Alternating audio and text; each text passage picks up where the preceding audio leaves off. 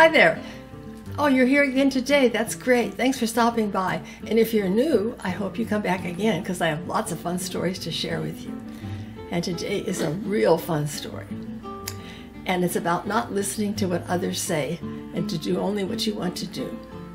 Come along and find out why you should only listen to yourself and not others. The miller, his son, and the donkey. Don't listen to everyone. A miller and his son were driving their donkey to a neighboring fair to sell him. They had not gone far when they met a group of women collected round a well, talking and laughing. "Look there!" cried one of them. "Did you ever see such fellows to be trudging along the road on foot when they might ride?"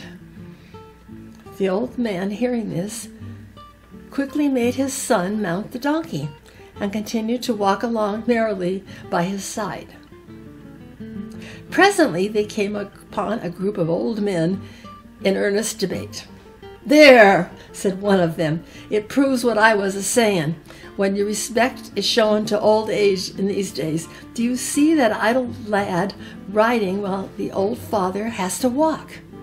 Get down, you young scapegoat, and let that old man rest his weary limbs."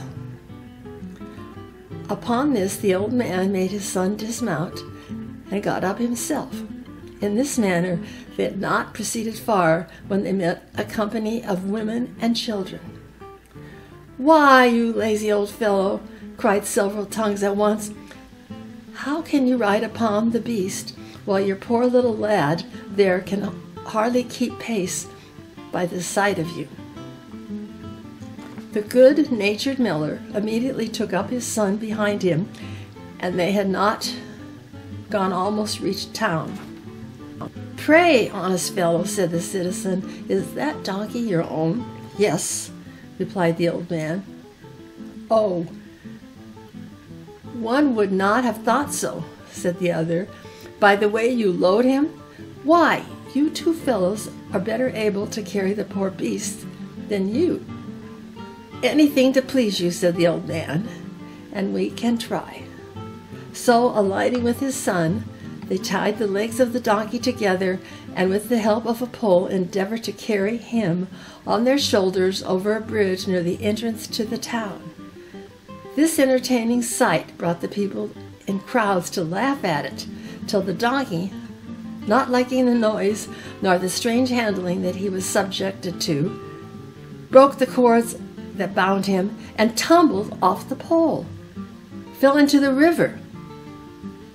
Upon this, the old man, vexed and ashamed, made the best of his way home again, convinced that by endeavoring to please everybody, he had pleased nobody and had lost his donkey in the bargain. Wasn't that a fun story? Didn't you learn a lesson to only follow what you're going to do? Because you see what happens if you listen to everybody else? You know what? I've got a lot more stories to share with you, so please come back. And thanks for being here and have a great day. Thank you.